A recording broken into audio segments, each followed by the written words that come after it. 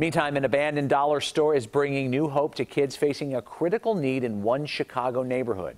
CBS 2's Charlie DeMar takes us to Brighton Park in this original report.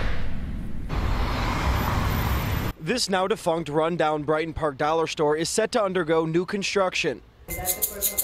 It will hopefully be the foundation, the building blocks of a new generation. At least that's Maricela Garcia's vision. This is the highest need area in the state, not only Chicago, for early education programs. This is what the proposed early childhood education center would look like at Archer and 42nd. Gads Hill Center, run by Garcia, already operates 4 similar locations. The new flagship center would serve about 120 children in desperate need.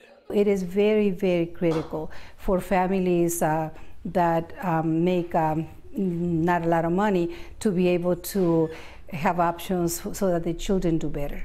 Recent studies show just over 736 children in Brighton Park have access to early childhood education, leaving more than 3,000 kids shut out and further behind.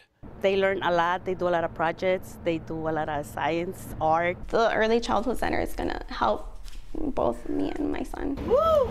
A welcome relief to neighborhood moms. I'm telling parents, to go and see and make sure they go to a place like this.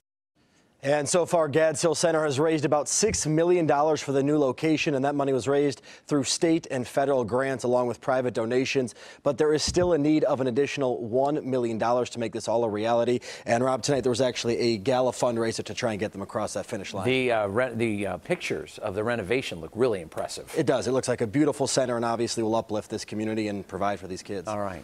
Charlie, thank you.